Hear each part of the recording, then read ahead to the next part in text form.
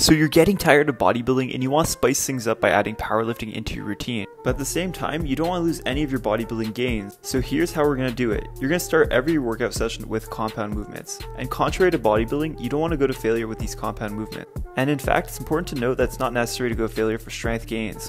And by conserving your energy on compounds, you can expend it doing accessories, in which isolate the muscle and target for maximal hypertrophy gains. With isometric movements, you're more likely to recover for the following week.